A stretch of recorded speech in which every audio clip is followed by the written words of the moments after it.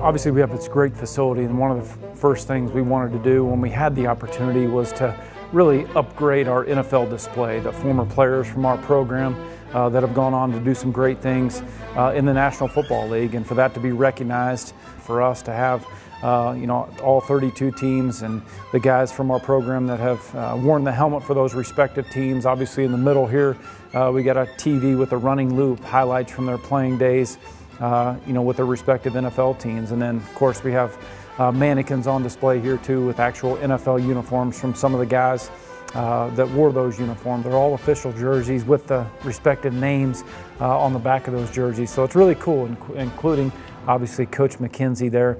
His Packers jersey still has a little bit of blood on it. So I think that's pretty cool for our guys to see that, and certainly for Coach McKenzie. They're coming here to be a student athlete at Ball State, but certainly these young men have goals to play at the highest level, and so they can see firsthand that there's been some great ones from Ball State that have gone on to play at the highest level.